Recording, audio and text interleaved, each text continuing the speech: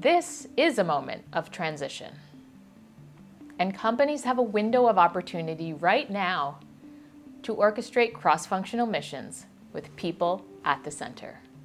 The people equation should encompass the experiences of employees, customers, channel partners, and any other relevant stakeholders. Executives should realize that the employee and the customer experience are two sides of the same coin, and that the ability to sustain a thriving culture of innovation is a competitive battleground. So Adam, thanks for joining us today. Yeah. I wanted to ask you how you maintain a culture of innovation in hybrid work. Well, first, when we think about hybrid work, we probably have to define it as it's different than in-office work, which is you're not physically together. So the question behind the question, as I think about it, is what role does physical interaction play in innovation? And I think there are three big parts: fun, trust, and passion. Creativity is core to innovation, and fun and playfulness is core to creativity.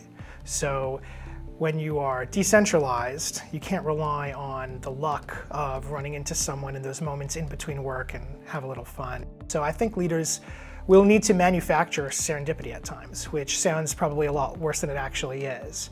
The question is, can you program fun into the day-to-day and treat it as something as important as a scrum meeting or a stand-up? The second piece would be trust, and innovation requires taking calculated chances. And that means you have to have bonds of trust. When you're not together, that can be tougher.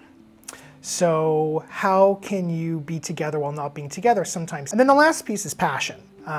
Creativity is very physical. There's a physicality to the creative problem-solving process. People get frustrated, people get excited, people stand up, they grab a marker, they go to the whiteboard. You have to be able to replicate some of that.